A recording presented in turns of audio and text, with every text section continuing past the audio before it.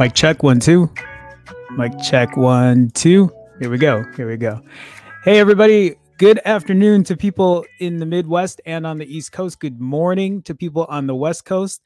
Yeah, it's still morning. And good morning, good afternoon, good evening to everyone else around the world. How's it going, guys? This is hashtag TNT JoeFi, tech news that Jerome Ortega finds interesting, episode something something, because I lost count.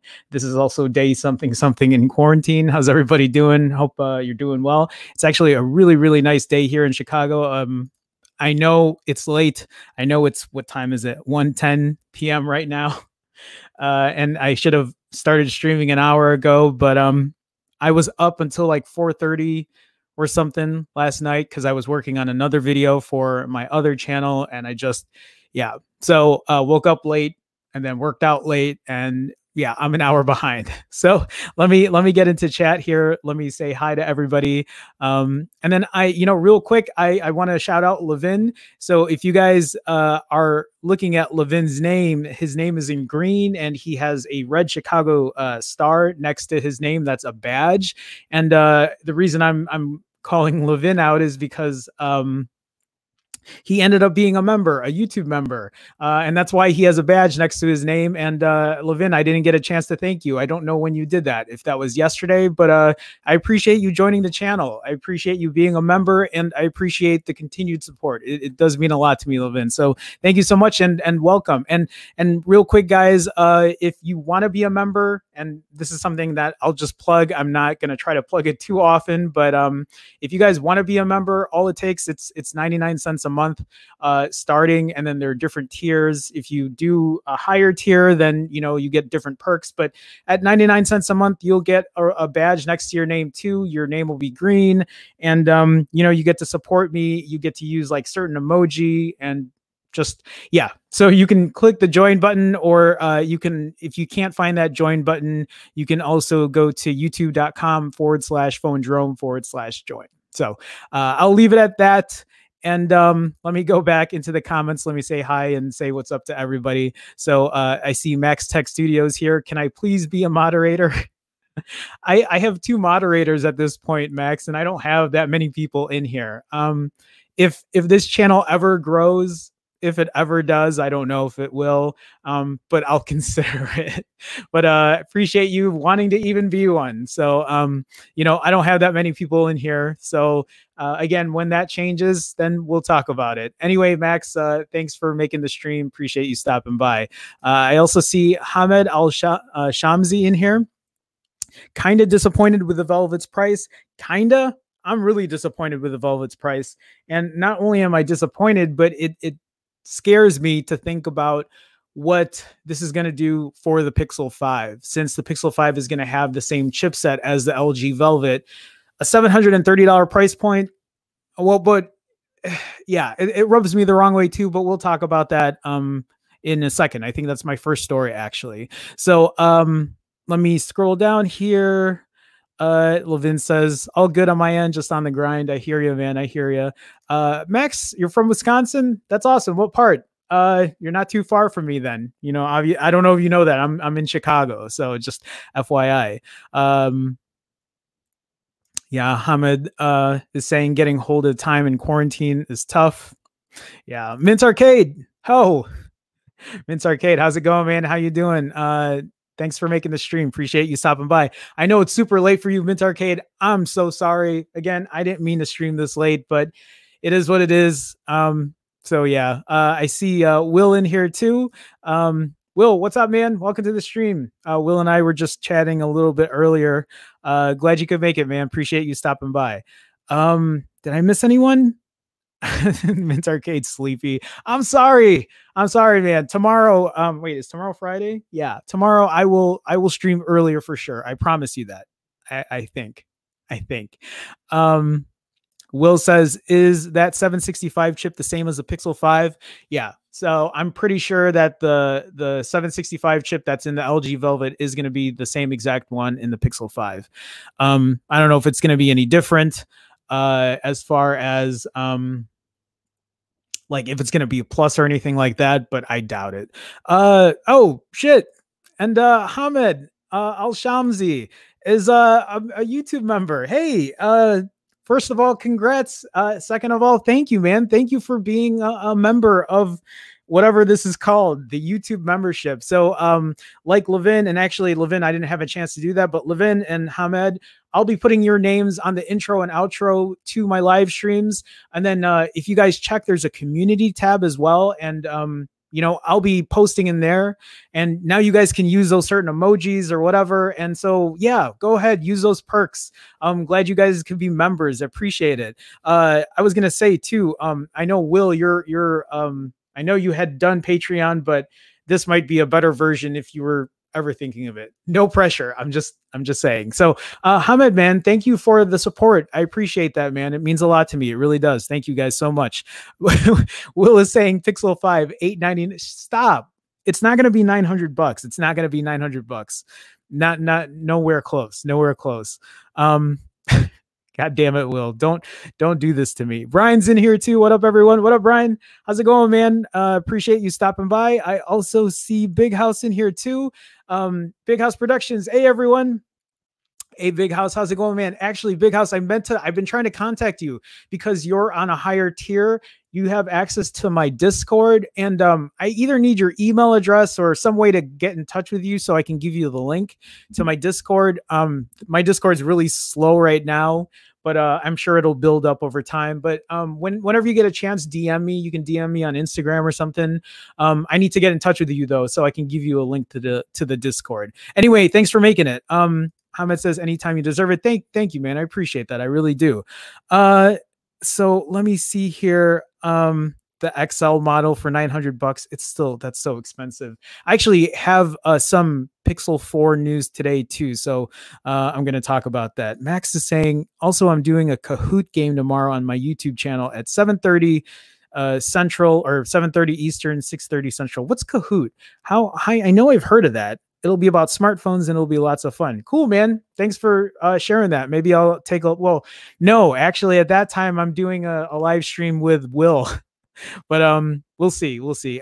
Big House, you'll hit me on Twitter. All right, cool. Okay, guys, let's get into the stories here. So my first article is going to be about the LG Velvet.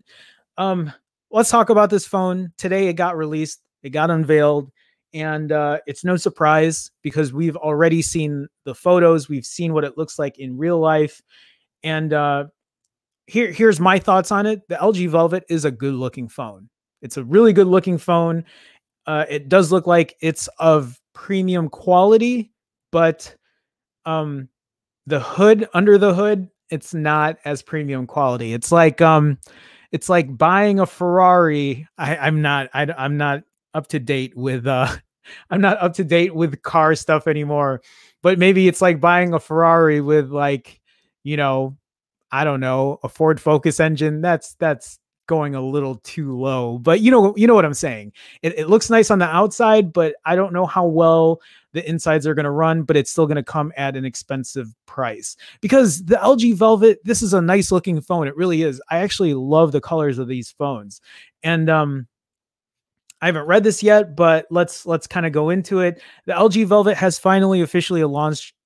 The LG Velvet has finally officially launched in South Korea following weeks of teases and announcements. They've pretty much unveiled everything beforehand. We got all of this news beforehand. As expected, the phone features a quote raindrop triple rear camera array powered by a Snapdragon 765 and a 6.8-inch OLED display with a small central notch. So it's a super tall phone. Still a great looking phone. Details about its global launch are expected to come later this month. LG has taken such a gradual approach with the reveal that we knew practically everything about the Velvet already. We did. They just went, nuts and just leaked everything. The South Korean electronics giant showed off its name and design in sketch form back in April, then announced its processor along with additional details the following week. We also knew the specs of its cameras, display, and battery, thanks to a blog post published late last month. So it has a 48 megapixel main camera, 8 megapixel ultra wide, 5 megapixel depth sensor, and a 16 megapixel front facing camera. And it has a 4,300 milliamp hour battery. So big battery, nice display. It says here fast and wireless charging, has a 3.5 millimeter headphone jack, has quad DAC for audio. It's pretty jam packed with specs, except for the processor. 8 gigs of RAM, 128 gigs of internal storage. It's IP68 water and dust resistant, and it has an in-display fingerprint sensor. Whether that's good or not, I don't know. I guess we'll see. It supports styluses, and we saw that in the video on the stream I put a couple days ago, and it can use LG's dual screen accessory. So it has a ton of stuff. I think the only thing that's missing is its engine. Its chipset. It's just not high end, and it's going to cost $700. I think they said when this translates to US, it's about $730 or $735, but it's going to cost this much, $899,000. I don't know what this symbol is. I'm sorry, guys. I'm not up to date with that, but it's going to cost that much in South Korea. So it hasn't announced pricing. Outside of the country, LG tells us it's planning to make an English language announcement later this month. So hopefully in the next week or two, then we'll see what it's going to come out in the US. But if this is any indication, is it going to be $700 in the US? Is it going to be $699? Is that going to compete with a OnePlus 8? Because think about that then. If this phone comes out at $699, then would you rather buy an LG Velvet or would you rather buy a OnePlus 8? Let's say you had to buy a phone and these were the only two phones you could pick. Would you rather get a OnePlus 8 with a Snapdragon 865 in it, or would you rather get an LG Velvet with a Snapdragon 765? They're both going to have 8 gigs of RAM. They're both going to have 128 gigs of internal storage. But this has IP68 water and dust resistance. The LG Velvet's also going to have a 3.5 millimeter headphone jack. It's going to have wireless charging. So it's going to have a couple more things that the OnePlus 8 won't. But for me, I feel like I don't know. I need that performance. I want to make sure I have the best chipset. And if I'm going to be paying the same price, I don't know. I feel like, at least for me, it's a no-brainer. If I could only pick one of the two, I would pick the OnePlus 8, even though I really wouldn't spend $700 on either one. I was hoping for a $500 price point, I think at the most, at $499, because that's what I was hoping the Pixel 5 would be priced at. But yeah, I don't know. That's really all I have to say about it. I don't know what you guys think. Oh shit. Will became a new YouTube member. Will, thank you, man. I hope I wasn't trying to pressure you. I was just trying to tell you that this was probably a better deal than Patreon, because you get to use certain emoji. Oh shit, Will's a predator. Okay, you should download Discord, man. We can chat in there, and yeah, that'll be fun. I still have to get other people on there. But yeah, Will, thanks, man. Thank you for the support. Appreciate that. Real quick, guys, the reason you see Will or Big House or Mint Arcade or Brian, they're all members now. That's why they have green next to their name. That's why they have a red Chicago star next to their name too. And then they get to use certain emoji. I'm just gonna prompt this because somebody joined. If you want to join this channel, you can just click the join button, and you can do it as cheap as 99 cents a month, and you get those kind of perks. And then there are more depending on what level you get. But yeah, you can just click the join button if you want to do that. Obviously no pressure either. If you can't find that join button, you can just go to youtube.com/PhoneJerome/join. I'm going to be trying to do more as far as members and whatever. Like if that starts to grow, then maybe I'll do live streams where it's only member only chat or whatever, or I don't know yet. There's a lot that I can do. And anyway, Will, thank you so much, man. Thank you for that support. I do appreciate it. Thanks, man. Thank you guys. Thanks so much, everybody. Okay, let's move on, guys. Let's get into the, oh shit, no, let me get into chat real quick. I haven't even seen chat. Let me see here. Hamed says, do you think having a mid-range processor is that bad? So, okay, that's a fair question, because since I've never owned a 700 series chipset, it's hard for me to just say outright that, you know, it's not a good buy. But here's the thing. I think at $700, you have to think about what's out there in terms of competition, right? So it might not be bad. It might be really good. It might be serviceable, but is a 765? I don't think a 765 outperforms 2019 Snapdragon 855 chipset or 855 plus chipset. I think the 855 still beats it. The only plus that a 765 has is it gives you 5G. I'm sure there are other small things in there, but I think in terms of pure performance, I think the 855 is still a better performer. And here's where I'm going with that, because you can get a OnePlus 7T right now, brand new, for $499. And would you rather pay $500 for a faster performance chip, or would you spend $200 more for a 765? That's kind of where I'm going with it. That's how I look at it. And that's also why I'm saying with a Velvet pricing at $700, you can get the OnePlus 8 at the same price. So maybe it depends on what you want, right? If you know you're only going to keep the phone for a year, then maybe it's the better buy, because then you get some of these extra things. So here's the other thing is, look at OnePlus right now. My OnePlus 6T still flies. It's still really well performing, and it's an older chipset. And I am pretty sure that the OnePlus 8 or the OnePlus 7T that you can get for $500 now is still going to perform well 2 years from now. Will the LG Velvet 2 years from now with the 765 chipset? I don't know. It might, but I don't know if I want to take that chance. At least right now, I don't know if that's the best buy. That's kind of where I'm going with that. I said Best Buy. That's something in one of my later articles. Will says here, I won't mind it in the Pixel 5 battery. If the battery life is better, that's a good point too. It also depends on how well it performs. Hamed, I'm sorry, I forgot you had another. I kind of think it's more than enough for me. What's your take? Yeah. Again, I think it really depends. I bet you it would be serviceable, but would you rather take a 765 and pay $200 extra, or would you rather take an 855 chipset and pay $200 less? That's kind of where my head goes with it. That's kind of how I think about it, because money is still a big factor here. I mean, it might not be for everybody, but for me, money plays a big part in my purchases. So, okay, let me scroll down. Yeah, Big House. It was released today. That's kind of why I was talking about it, and that's why I was like going through a bunch of that stuff. Okay. Well, I got a red star. Yes, you did, man. Looks like a lot of you guys have red stars now. Levin says I would get the OnePlus 8, better performance for the price. Yeah, that's kind of where my head is going with that. But Google doesn't brag about speed, so they'll charge $899 for the Pixel 5 XL. You want to take a bet on that? Well, we should make a bet on that. Whenever this quarantine ends and whenever I meet you in real life, in person, we should take a bet on whether that's going to be $899, because I don't think the Pixel 5 XL will be $899. Shit, I could be wrong. Oh, I could be wrong, because if the Velvet's going to be $700, then so will the Pixel 5. Or not 700, 800. Shit, I don't know. We'll see. We should take a bet on that, Will. We can do a burger bet, or we could do a pizza bet, or whatever. Okay. Let me move on, guys. Let's talk about this next story. And it's about Best Buy, and it's about the Pixel 4 XL and the Pixel 4.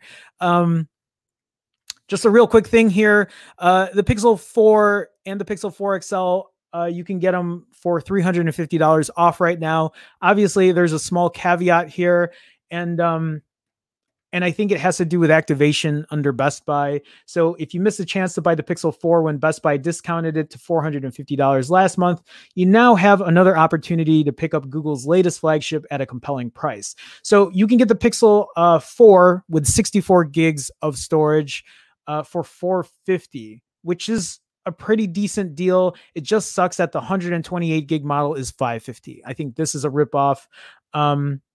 But maybe at this point, 128 gigs for $550 isn't that bad.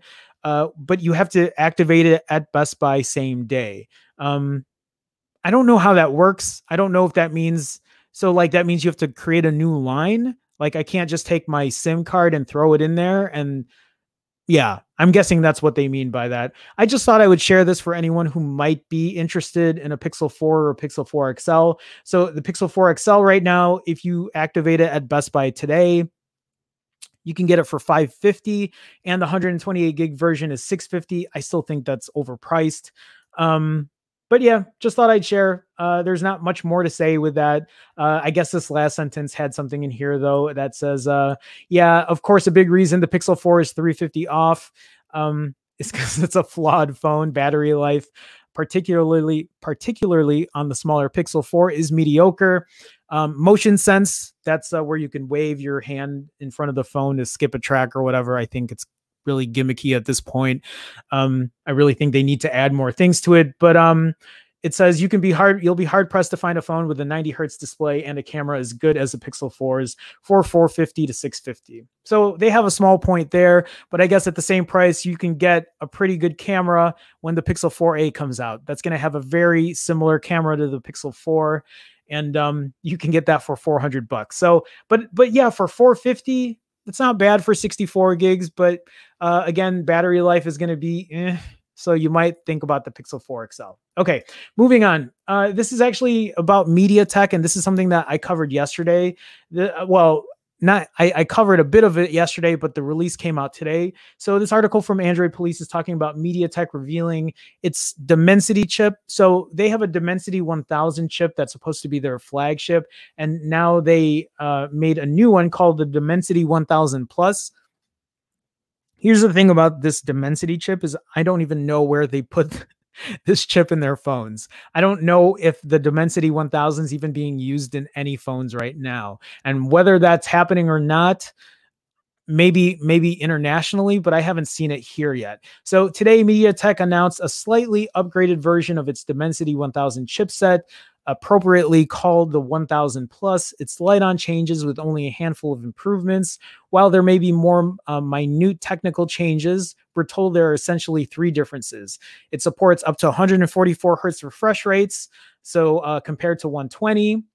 It has a Hyper Engine 2.0 with improved resource and networking management and new Mira Vision video enhancements to enhance details in video playback, including SDR to HDR. MediaTek says devices based on the upgraded Dimensity 1000 Plus will be landing, quote, soon. I don't even know where it's landed on the 1000. However, given how long it's taken for the base Dimensity 1000 to appear in phones, exactly, we might be in for a wait. So who knows? I have no idea. Okay, moving on. This article from GSM Arena is talking about the Realme X3 Pro with a Snapdragon 865, and it might have been spotted at Antutu. So Realme seems to be working on a second Snapdragon 865 powered phone as an unseen RMX 2072, posting a score of over 600,000. I don't really care about these scores here. Is there anything else on it here? It's going to have UFS 3.1. This one will use the older, a Realme X3. Okay, so the X3 uses an 855 plus. This X3 Pro will use an 865. There's no word on screen size. So it says Leakster Ice Universe is hinting that this is a gaming phone. So there may be more to the phone. A higher than 60 hertz refresh rate is a given as the X2 Pro and X50 Pro both have 90 hertz screens. That and the flagship chipset is enough to make this a great phone for gaming, but there may be something more. Whether it's a gaming phone or not, the Realme X3 Pro could be related to the phone that leaked at the end of April. I don't know. Do any of you guys own Realme phones? I've never owned one. Just thought I'd share since it's another Snapdragon 865 chipset in here. So, okay. Let me go back in here. Will says, where are the new emoji? Yeah, there you go. You got it. You're using it. Oh, okay. Sorry. I missed that was earlier already. Big House is saying, I'm using the Motorola One Zoom with the 675 and it runs great for what I need. I'm not a gamer. That's good to know. I've actually been kind of like not really talking much about 600 series chipsets just because I had the Moto G7 and that was a phone that Mike had lent me. Mike is Simply Your Device, another tech YouTuber, and or ex-tech YouTuber. I don't know where Mike's at the moment. But yeah, the G7 was okay, but I experienced lag on it and I just wasn't too thrilled with it. And so that's why I have hopes that the 700 series is going to be better, but that's good to know that the 675 is still doing what it needs to do. Google has to keep up with Sammy, so $800 plus. Very true. God, just way more than it needs to be. Speaking of Samsung, this article from Tech Radar is talking about how the Galaxy S30 may be the best camera phone of 2021. I don't believe this for a second because the S20 was supposed to be this grand phone with great camera specs. And while the camera, I bet, is good, it's even great. I don't think it tops an iPhone 11 Pro. Maybe it's on par with 11 Pro. Maybe it's on par with the Pixel 4, but I don't think it's the best. And so this is saying the Galaxy S30 may be the best camera phone for 2021. I haven't read into this, so let's get into it. It seems only months ago we were reporting on the Galaxy S20 leaks. Megapixel main camera, whopping, guys, whopping, but we know it doesn't really make a difference. At time of writing, there are no 150 megapixel smartphone cameras on the market. Who cares? This is something I've said before. If the 12 megapixels are competing, who cares about 108? Who cares about 48? Who cares about 64? Who's printing poster size photos on their camera phones? Maybe some people are, but maybe those are the ones that you guys need to cater to. Like, let people know, like, yeah, you can print your poster on here. No one's printing a poster. Like, who's printing a poster on their camera phone? If anyone is printing anything out, it's usually professional photographers who don't need to use their phone to do that. Maybe I'm wrong. Maybe I'm wrong. One possibility, though, is that this super high-res sensor could be included on the Galaxy S30 Ultra. This is a fluff article. I don't really, there's I shouldn't have pulled this out. If Samsung does decide to max out all the cameras on the S30 or whatever it ends up being called, it could end up being a true smartphone photography beast. Whoever wrote this is just, it's no. And one that totally wipes the floor with the S20.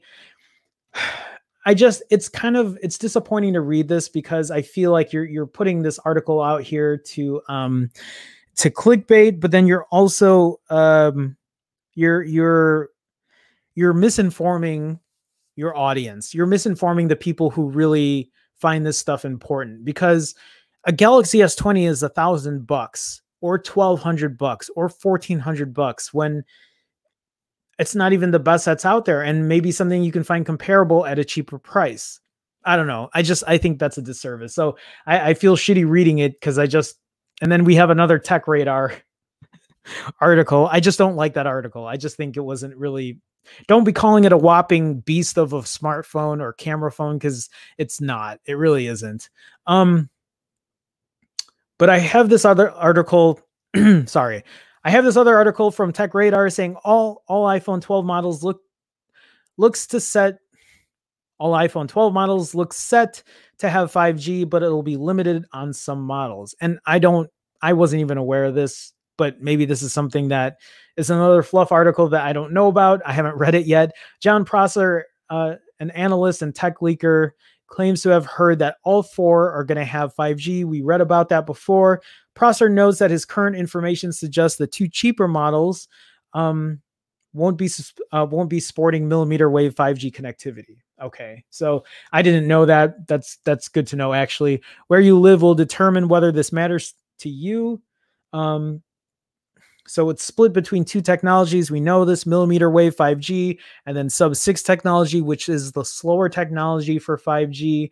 This means millimeter wave 5G is only being used by certain carriers and technology. For example, Verizon's 5G network is entirely based on millimeter wave. That likely means that the cheaper iPhones won't work with 5G connectivity on that network.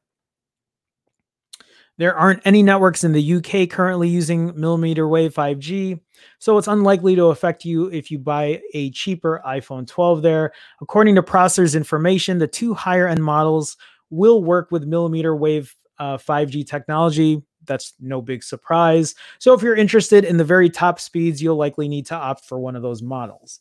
The source's information in the past few weeks has also been accurate. Okay, so yeah, that's it. Just a quick snippet in there. That's not really too surprising. Okay, this next article from, what is this, Android Police? Android Police, yes.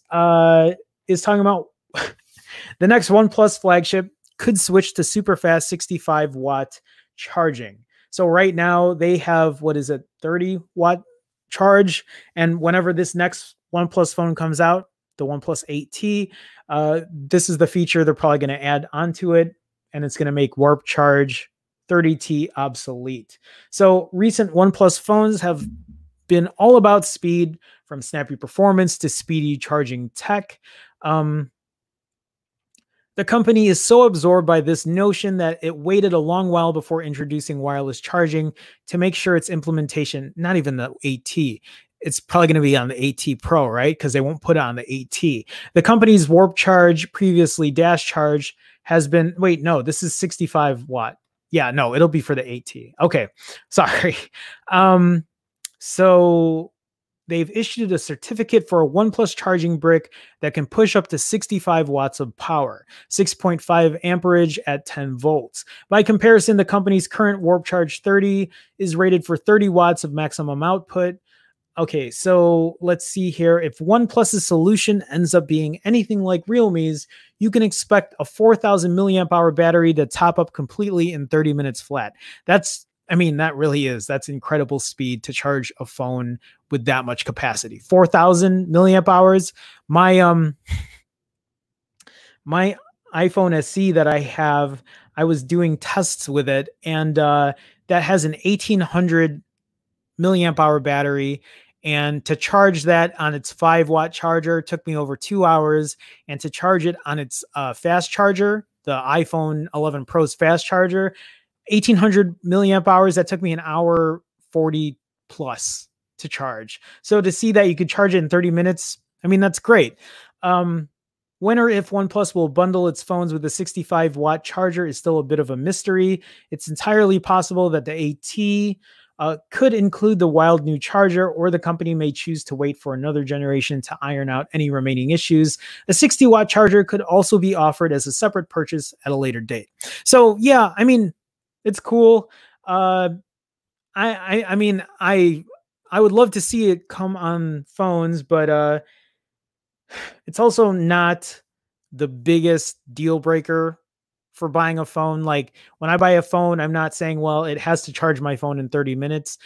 I mean, I'm not trying to knock it at all. It's awesome to have, but what is this? And actually, we were talking about this. I was talking about it. Well, Will and Brian were talking about it, but what is this going to do for price in terms of the next OnePlus 8T? Is that $700 price point now going to be $729, $749? Because it's going to have this in here. Is the OnePlus 8T Pro going to be, you know, $829 or not $829, $929, $949? It's just, yeah, I don't know. Okay, let me let me catch up here. Will says, "LOL, John processor." I know, god damn it. I that's what I always think of when I see that. Brian says, I've been catching the streams and oh, okay, Brian's doing work. Yeah, 1820 milliamp hours. My one of my biggest knocks on the iPhone SE is how small the battery is, and how bad the battery life is. Still pretty comparable to the Pixel 4, but I think at least the iPhone SE has really good standby time, and I can't say the same for the Pixel 4. But yeah, sad is that's a good way of putting it. Really, it is. Okay, so let's continue on here. I'm going to save that maybe for another day. Okay. This other article I have from 9 to 5 Google is Samsung and Google are working to bring RCS to Galaxy phones. Who uses RCS in here? Anybody? The only reason I've used RCS is because Will got me to use it, and I've never used it. I only used it with Will to test, and I don't know anyone else that uses RCS. I don't. But it looks like Samsung and Google are working to bring it to Galaxy phones. RCS messaging has had a rocky rollout so far, but Samsung and Google are now teaming up directly to enable the rich text messaging service on more Galaxy phones.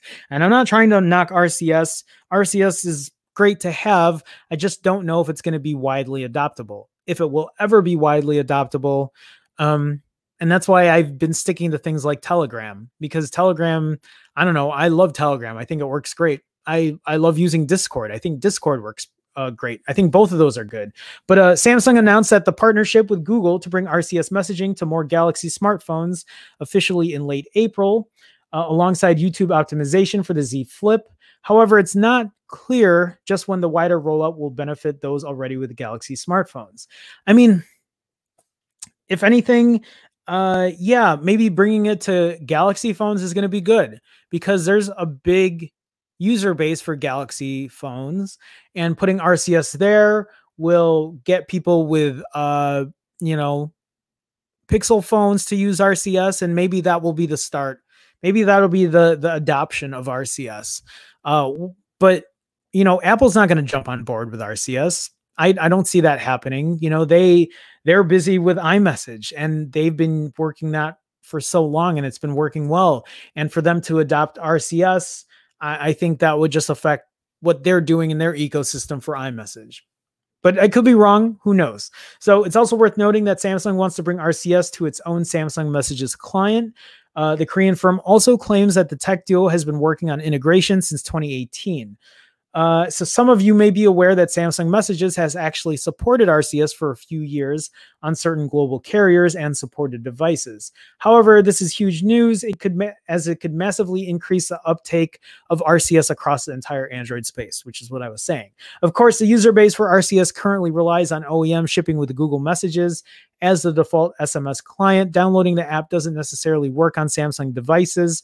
Expect to see cross-platform RCS support come to Samsung Galaxy smartphones over the coming months. So yeah, we'll see. Okay. Yeah, Brian says no RCS here. 6 says 267 is why you like Telegram. That's not true. Although I'm not opposed to really good 267 clips. Does RCS support Giphy? I don't know. I mean, you can send shit. I don't know. I don't know if it does. If not, I'm out. I wouldn't be too worried either way. I'd just be like, well, whatever. Yeah, I don't know. I'm not sure. I'm not sure. Okay, moving on, guys. Let's talk about the MacBook Pro. Actually, so a couple of my friends on my live stream a couple days ago jumped in here and actually had a question about the MacBook Pro and what I thought about it. And I really had no thoughts because I'm not shopping for a new MacBook. I do have one back here. And this is a 2015 MacBook Pro, and I bought that used from actually one of my friends that popped in there because he ended up buying a new MacBook, and I bought this 2015 MacBook Pro for like $400, and it still works really well.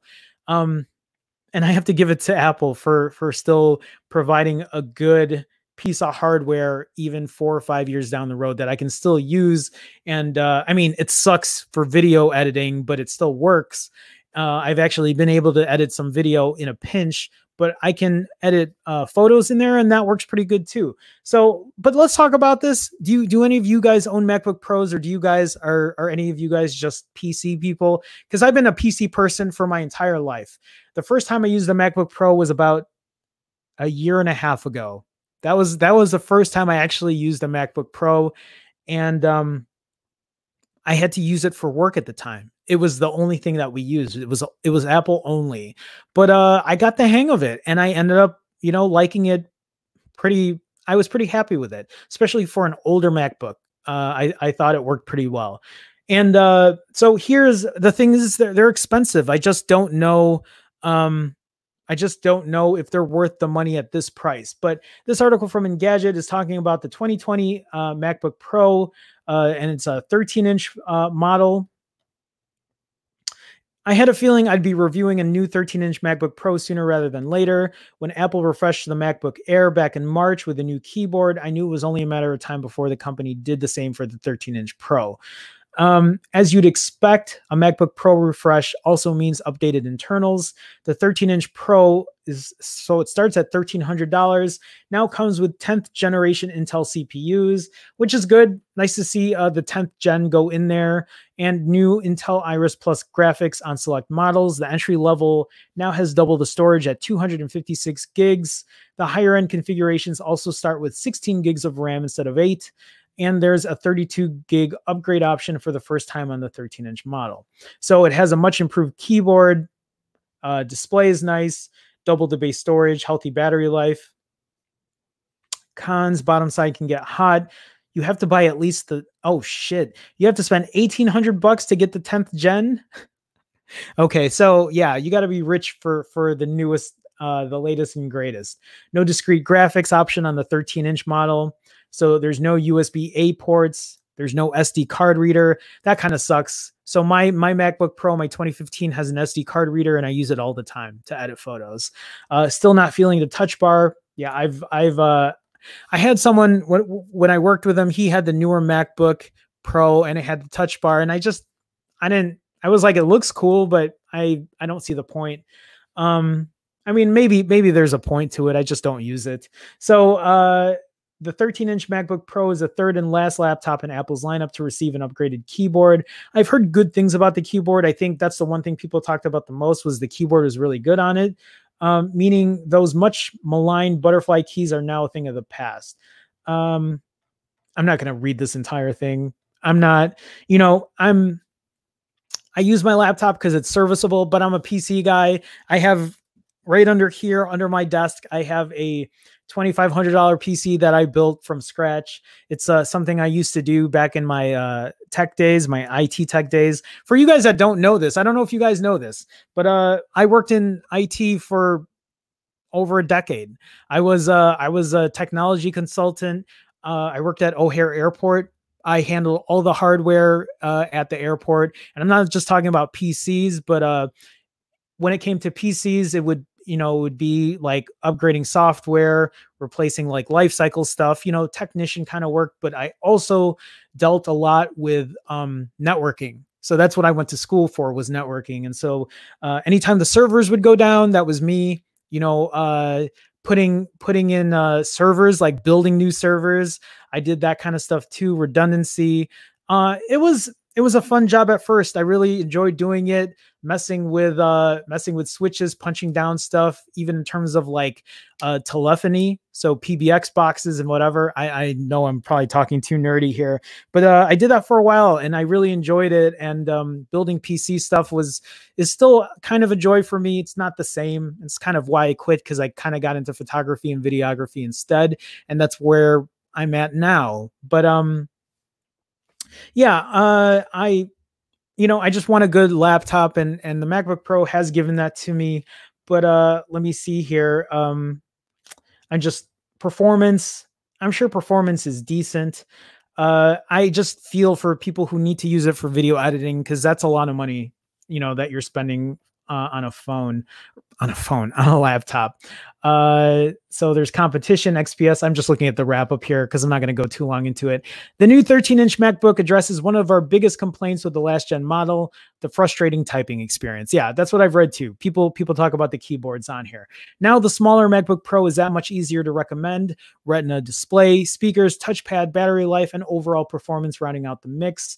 The case for choosing the 13-inch MacBook Pro over a competing Windows machine will be tougher, at least for someone who's open to using either OS. Other machines offer some combination of lighter weight, longer battery life, discrete graphics, or better on-paper specs for less money, which is usually the case when it comes to a MacBook Pro. So yeah, even 10th gen Intel chips at a lower price point. For shoppers who have been holding out for a new MacBook Pro with a more usable keyboard, you can upgrade now, confident you're making a good choice. For folks in the market for a portable machine with decent graphics and long battery life, the 13-inch Pro is just one of several strong options available right now. I mean, and I'm also assuming for people who just need a laptop for just everyday use, I'm sure this is going to be a laptop you could use for years down the road. That's still probably even going to hold its value. Okay, so let me scroll back up here. Oh, Will saying you can. So, okay, that's good to know. Yeah, so Hamed, my 2015 MacBook Pro. So I have the same one, still going strong. Strong is an exaggeration. Oh no, mine's been pretty good. I don't have complaints with it. I don't game on it. I've edited video and that was rough. So I'll give it that. But as far as web browsing or whatever, I think it does the same job. Yeah, Six is saying I bought a MacBook Pro 2017 for $700 and I enjoy it. That's great. Mint Arcade says, MacBook Pro works great as a no-fuss personal computer. My late 2013 MacBook Pro, also my first Mac OS, still works just fine today. That's good to know. Touch bar is still a gimmick. Apple not willing to put it to sleep. Yeah, I've seen it, and it looks cool at first, but I haven't really seen the point. I haven't seen the point on a phone. I know, my head is always about phones, and I'm trying to broaden and start talking about other things, which is what I did when I first started streaming. But some of these things just don't appeal to me as much as phones do. I always have, I don't know. And you guys know this. At first, I was kind of out of that phone game and it hasn't excited me the way it has lately again. It's kind of exciting getting back into it. And I think it's because of the mid-range race, the $400 phone race. I think seeing that has really sparked that interest back in me because it's more affordable. It really is. Ishraq Mirza. Hey, Ishraq, appreciate you joining the stream. Appreciate you stopping by. Anybody impressed with the games that they showcased? Only was interested in Yakuza. That's about it. I actually haven't seen what you're talking about, Microsoft, right? Or Xbox, but I haven't seen that. But I'm glad you mentioned it because I'm going to be talking about that today. Six was saying, yeah, it was on Swap a Mint. I could not pass it. Yeah, $700 for a 2017 is a really good price. Yeah, Xbox, Ishraq is saying. Yeah, I haven't seen that. And I'm not the biggest gamer, but well, actually, we'll get into that. So, but before I get into that real quick, guys, for anybody who just came to the stream, I haven't even said this today. please, guys, if you haven't, feel free to like the video. Liking the video helps me in some algorithmic kind of way. I think really what I'm trying to say is I think it helps people find the stream, helps people get in here, talk and chat. If you guys are sitting watching the stream and you're not engaging in chat, I mean, that's cool, but like, feel free to say hi. I think we're a good community. I think we like to talk to people and see what's going on. I think it's a good way to just join and, you know, engage. If you guys haven't, feel free to subscribe. I stream Monday through Friday at 12 p.m. Central, although that's been coming later and later, and I'm sorry about that. And then real quick, if you guys haven't, if you've noticed in the chat, some people have green next to their name, some people and they'll have a red Chicago star next to their name, and that's because they're a member on my channel. And to be a member, to get those perks, it only starts at 99 cents a month. With that 99 cents, you get that right away. And actually, you also get custom emoji to use. And now that I had a couple new members come in today, I can actually add new emoji. So I'll be adding new emoji today as well. So even if you guys have recommendations on certain emoji, let me know and I'll think about putting those in. But I think I'll get access to put 2 more new emoji. Every time new members come in, I get to add more and more emoji, which I think makes it fun. And as a member, you get to just use that. There are different tiers though. At $5, you get access to my Discord. At $10, you'll get access to like watch my videos before they come live, like my camera comparison videos and things like that. You can just click that join button, or you can also go to youtube.com/phonejerome/join. And I'll leave it at that. That's my little marketing spiel. And we'll get back into Xbox actually. So this article I have here, sorry, that's just a picture of the Xbox, is this article from PC World. And I have owned an Xbox for a while. I owned the original Xbox, and then I've owned every single one after that. And I've owned it, and then I've sold it, and then I've owned it, and then I've sold it again. And then I ended up building my own PC, and I'm just going to game on Steam. But there's always a small part of me that always wants to go back to gaming. Even though I know I don't have time lately, I want to go back to gaming. And seeing this article from PC World saying why Microsoft needs an Xbox gaming laptop. Here's the thing is I don't even own a TV anymore. When I moved to LA, when I moved out to California, I sold all my stuff and I didn't even buy a TV. I just ended up using my computer monitors for everything I needed. And then if I just wanted to like relax, I would just lay in bed and use my phone.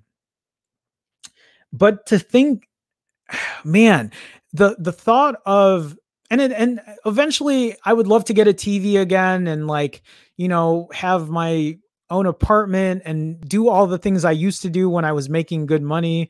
But with everything going on right now, that reality isn't anywhere close to my radar. And the thought of actually having a laptop that can play Xbox games, I think is a really good idea. I mean, the new Xbox that Microsoft put out is already pretty much a gaming PC. And I don't know, I feel like they could just convert that into a laptop, and I would be so down for that. Whether it would put Windows on it too, that would be great. But I don't know, you know, the Nintendo Switch is a great portable device. And I think there would be a big community of people that might buy a laptop version of it. So let's talk about this article. You know, this is an opinion piece, but this is from PC World saying why Microsoft needs an Xbox gaming laptop. Xbox isn't just for consoles anymore, and a dedicated gaming laptop would let Microsoft flex its PC gaming muscles. I completely agree. It's a big week for Microsoft. Yesterday, it introduced an army of enticing Surface updates. Today, an Xbox event introduced the first batch of next-gen games. I'm going to have to check that out because I haven't watched it yet. I'll have some time today, actually, so that'll be good. Coming to the Xbox Series X console launching this year. But what I want is something that straddles those two worlds and solidifies Microsoft's position as a driving force in gaming. And yes, that includes PC gaming. I'm going to put my bias here right now. I don't, and I'm like pulling on this because I'm about to show you something. I am an Xbox guy. I've owned a Nintendo Switch and I sold it. And it's not that the Nintendo Switch wasn't good. I enjoyed it, but I really just didn't use it often.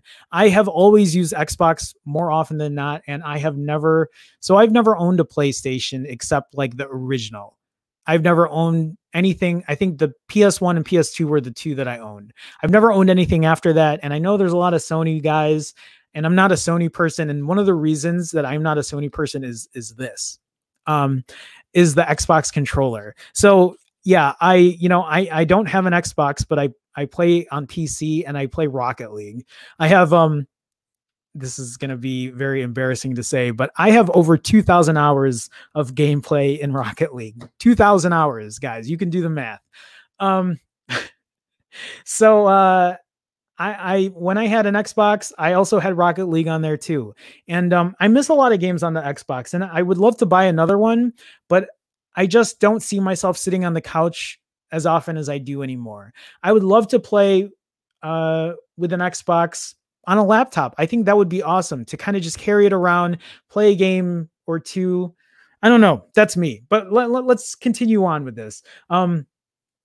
Pretty much what I was saying is I showed you guys the controller. I don't know if I mentioned, I don't like the PlayStation controllers. I think the Xbox controller is so much better than the PlayStation, which sucks because I love playing games like Street Fighter. I love playing games like Mortal Kombat, and a lot of those have started to become more exclusive on just PlayStation instead of Xbox.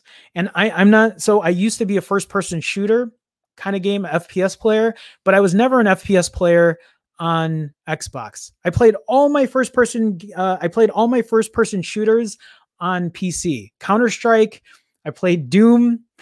I'm showing my age. I play the original. Here's the thing. I played the original Doom game, the original Doom and Doom 2 games on a 56K modem. That's how old I am.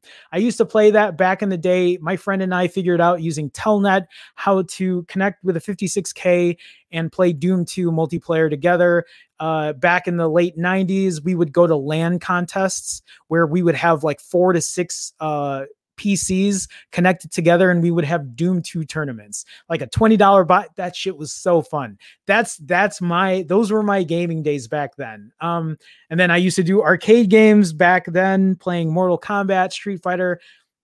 It's very nerdy that way. And it's been a while. I don't think I've shared that with many people. Okay, let's continue going on here. I want an Xbox gaming laptop. Me too. Built with the same attention to detail as the Surface lineup, but focused on highlighting the best of Microsoft's gaming innovations and what's possible on the PC. Diehard PC enthusiasts may scoff. It's hard to look past the epic failure of games for Windows Live, but hear me out. Under Phil Spencer's stewardship, Microsoft Xbox division has doubled down on PC gaming, including new features that improve the lives of PC gamers, even if they aren't aware of them. And a lot of that is even just cross-platforming gaming, which I'm very happy about. A lot of those benefits are intrinsically tied to the underlying DirectX 12 graphics technology shared between Windows 10 and Xbox, but there's more than DX12 at play as Microsoft works towards leveling up everyone's gaming experience. So before real-time ray tracing could debut in NVIDIA's GeForce RTX 20 series graphics cards, Microsoft added DirectX ray tracing to Windows. Okay, this is more technical stuff here. Xbox Games Pass for PC is the best value in gaming today, offering over 100 games for $5 a month. Even the Windows 10 game bar kicks ass now. I don't know much about it. It's really been a while, guys. To pave the road for the Xbox Series X's ray tracing support, a recent beta made Minecraft a new gold standard for ray tracing. Seriously, it's stunning. I'm just trying to read what else they're talking about here. It's more technical than anything else. And I'm not too knowledgeable. It's been a while since I've gotten into it. So I just want to see what his other kind of what am I trying to say? His evidence for having one is an Xbox gaming laptop could come clad in black, mirroring the Xbox Series X's branding while standing apart from Surface's traditional silver hues. Loaded up with NVIDIA's ray tracing capable GeForce RTX graphics, of course, or AMD's eventual RDNA 2 GPUs, integrate wireless Xbox controller connectivity. Microsoft's advanced Surface camera and the dual far-field mics would work wonderfully for Twitch or Mixer streaming. I'm getting hot and bothered. That is such a nerdy. I'm getting hot and bothered just thinking about the idea of Microsoft's luscious Pixel Sense displays amped up to game ready 120 hertz plus refresh rates. If Microsoft really wanted to get crazy, it could even make an Xbox gaming laptop stand out from the gaming notebook hordes by integrating support for the fantastically fast Xbox Velocity architecture, add in SSDs debuting in the Xbox Series X. There's no shortage of gaming notebooks available, and Microsoft's PC partners probably wouldn't appreciate if the creator of Windows encroached even further on their turf. Done right, however, a dedicated Microsoft gaming laptop would leave no doubt that yes, Xbox matters for PC gamers too. Toss in a free subscription to Xbox Game Pass for PC for a few months, and it'd make one hell of a statement as the vanguard for Microsoft's PC gaming ambitions. You know, like Surface does for Windows. I have a hard time disagreeing with him there. I know he gets real nerdy and excited about it, but I can't blame him, especially if he's a gamer, especially if he's someone that's so into it. I would love to see a portable version of a high-end console. I mean, who wouldn't? Who wouldn't? Okay, let me go back into chat here. Let me scroll up. I know that was kind of long about gaming, but yeah, I don't know. I thought it was pretty interesting. Ishraq, I see a phone question here, but I'll get into that in a second. Let me move down here. So Ishraq says, though turning it into a laptop kind of defeats somewhat of the purpose of, well, a console. That's, I mean, fair point. Although I'm not sure if Microsoft is heading to that non-console view of their gaming systems. Yeah, I'm not sure. Mint Arcade says this generation of console may be the last. The line between PC and console is getting thinner. I mean, it's also to mention the fact that, you know, we're in a more portable world these days. Look at, I am not a mobile gamer because I can't use mobile for gaming. I play real dinky games on mobile, but for those people who are really getting into it, that even use a controller and stuff, I get it, but I would rather have something like a gaming laptop. I'd rather pull a laptop out than use my phone to do that. But that's me. And I'm not trying to discredit what the mobile gaming industry is doing, because that's great. But what I'm trying to say is I think there's a market. Since phones are so portable, since people play on their phones, people would definitely play on their laptops. And imagine giving that processing power in a laptop. I think that would be great. I really do. Six says, damn, Jerome, you just became my best friend. LOL, the moment you said Xbox. I've owned a lot of Xboxes. The last Xbox I owned was their premium version that came out, and I'm already forgetting the name of it. But I got that on day one when that came out.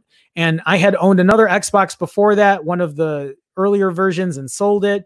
And then, God, I can't remember, but it was all black and it was stealth and it had, I don't know. But yeah, I remember getting that one and I barely played it because I just didn't have time, but I would definitely buy a portable one is what I'm trying to say. Okay, let me scroll down here. I still have the Duke controller. If you remember that, I do. Oh my God. That's so funny. It's funny to see you guys talk about gaming here. I haven't played FPS for 12 years now. Sacrifices were made. Work PC is greater than play. I hear you, man. Ishraq says still a gamer. It's nice to see you guys talk about it. It's nice to be able to talk about more than just phones, right? And talk about some of these other things here too. Yeah, so Mint Arcade says Microsoft can really have Google's lunch money if they work on a Stadia-like platform, not fully cloud, but pick up anywhere playing from console and Windows PC. Also, they have a huge library. That's a good point to make. Ishraq says, well, for me, at least the reason why I purchased a console to begin with is for exclusives. That's very true. There are a lot of people who are buying it just for exclusives. Games like Halo and Gears are moving to PC, and it's hard for me to really purchase it as I already have half. Yeah, I was also a big car guy, so I bought all the Forza games, and back then I even bought the steering wheel and the shifter and the pedals, and I bought all the high-end ones. I was really into it back then. Yeah, Mint Arcade says, mobile games are mostly ads disguised as games, which is really annoying. And also microtransactions, which is, oh my God. I actually have an idea for a game, and I've been keeping it for a long time, the idea in my head for a while, but I I've been trying to find a developer, someone I can work with, but it's just so much money. But that's for another day, guys. All right, let's go back up here. I really got into that. I'm gonna come back up here. I'm gonna scroll and talk about some of these other questions, because I did see some other questions about phones and stuff. So I'm gonna get into that really quick. Sorry guys, right now I'm just trying to pull something up here. Just give me 1 second. Okay, so let me scroll back up. I know Ishraq had a question that says, do you generally recommend getting a MacBook and an Android phone? I have a Note 9 and a MacBook Air, and there seems to be a disconnect. And maybe I should have gotten an iPhone, because mainly for half ecosystem. Oh, but I mean, otherwise that is pretty much the same thing. I like my MacBook Air, but I think Android and Windows might work better. Okay, so I'm in that same position. And I'll share my experience with you.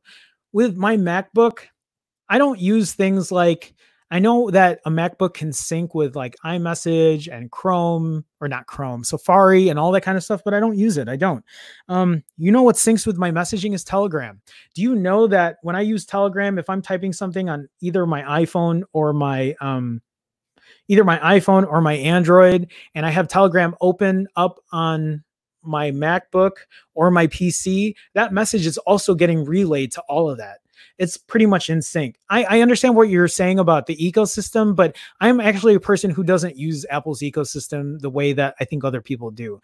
I know that once you get in that ecosystem, it kind of traps you in there, and I try to not be too trapped in that system. I do use a lot of Google services though, like Google Keep for my notes, Google Docs, and just a lot of Google services, but you can get all of that on Apple already. They're all available on there. So I don't have an issue with that. The reason I use a MacBook Pro is because I was able to get that for $400. It's a 5-year-old, 4-year-old laptop that still works well as far as web browsing, as far as just surfing the net, web browsing, doing light tasks. And I'm pretty happy with it. I used to own a Dell XPS 13, and then I owned, this is how much I wasted my money, guys. I bought a Dell XPS 13 for like $1,500. And this was when I was working IT and I was making big money, when I was making good money. And yeah, I bought an XPS 13 for like $1,500, and then I bought an XPS 15 for $2,200, and I owned both of them for a while. For whatever reason. Why? Just because I had money for it. That's how wasteful I was with my money. I've learned a lot since then to not be so wasteful. But I didn't like the experience on my Windows laptop as I do on my MacBook. I don't know. The MacBooks just seem a lot more refined. Maybe it's different today. It's been 2 years or 3 years since I've had that XPS, but I really like what my MacBook gives me. And even though I don't integrate those systems, maybe it would be more beneficial if I integrated everything, but I don't. I'm just not that kind of person. So that's it. That's kind of how I feel about it. So yeah. Okay. Let me scroll down here. I see Y 2019. Hi. Hey, Y, how's it going, man? You're a little late. I'm about to end the stream. It's coming to that hour, man. But I appreciate you stopping by. I appreciate you being in the stream. The Dimensity 1000 Plus is here. That was my second story today. You should have been here earlier, man. Just kidding. You can watch the replay when the replay comes out. I did talk about that. Okay, scrolling down, just to make sure I didn't miss anything. Ishraq says here, oh my God, I'm trying to tell my family to use Telegram, but they have an iPhone, so they use iMessage. It's really frustrating. You're going to have a hard time moving anyone away from iMessage, even though Telegram has such good features. The only feature right now that I wish that Telegram have was being able to like hold down on a message and like a message, or heart a message, or what do they call that? The react messages that iMessage has. I miss that. Otherwise, Telegram has such good things. Like, did you guys know that I could take? Well, you know what? I think I noticed that from our tech chat that I have is. What I love is I'm able to take a message that someone's given me in a different chat and forward that to another person. so that I don't have to copy and paste the link. I can just be like, hey, someone else showed me this message. Take a look at this because there's a link in here. I think that's an awesome feature. Telegram has a lot of features that I wish other apps did. But yeah, Brian says here, I wish Telegram would allow SMS. Yeah, that would be awesome too. I don't know if that's ever going to happen, but yeah. Okay, let me scroll down. You guys are talking about gaming. That's great. I love seeing that. Okay, Y is saying here, there are rumors of a Mi 10 version with the Exynos 990. Good to know. I still have to refresh myself on Mi phones. I know Y is a big MediaTek guy. He's a big Mi person as well. That's something I'll have to do a little homework on. So yeah. Okay, guys, I think that's it. That's my stream for today. I'm an hour and 10 minutes in here. Real quick before I go, if you guys just came in, feel free to watch the replay. If you haven't liked the video, please like the video or the stream. Liking the video helps me, I think, helps me get other people to find the stream. And it also helps talk in the chat, get other people to come in here, talk about things, engage, and just be part of the community. So I do appreciate it. And then one last thing, guys, if you haven't, if you see in the chat, some people have green names with a red Chicago star next to it. That's because they're a member of my channel. Being a member, you could do it as cheap as 99 cents a month. It'll get you that red star. It'll get you that green thing. That green name, and you can use a specific emoji, and you just get to be part of the community and you get to support. So if you haven't, there's a join button for that as well. And I think that's it, guys. I'm going to leave it at that. Tomorrow, I am going to stream earlier. I promise you that. It won't be as late. Oh, shit, real quick. Brian with the $1 super chat. Brian, thank you so much. Brian is still continuing his streak of super chats. One day I'm going to sit and go through it. Brian has, I think, super chatted like 30 something times in a row, if not longer. But Brian, thank you so much for the support. Thank you for also being a member of the YouTube or my channel. Thank you for also being a moderator. Thank you guys so much. Appreciate it. Tomorrow I am going to be on earlier. I promise, before 12:30 p.m. Central at least. That's it. We'll talk about more news. Maybe we'll talk about other things. If there are other topics you guys want to cover, talk about it too in chat. That's something I will eventually get into. We'll talk about, we'll keep growing this community, and we'll keep growing, which is, I think, an awesome thing, because we can just talk about chat all day, or we can talk about tech all day and just get to know each other and all that kind of stuff. And I'm talking too much here. Here comes the outro, guys. Thanks again so much. Have a good one, guys.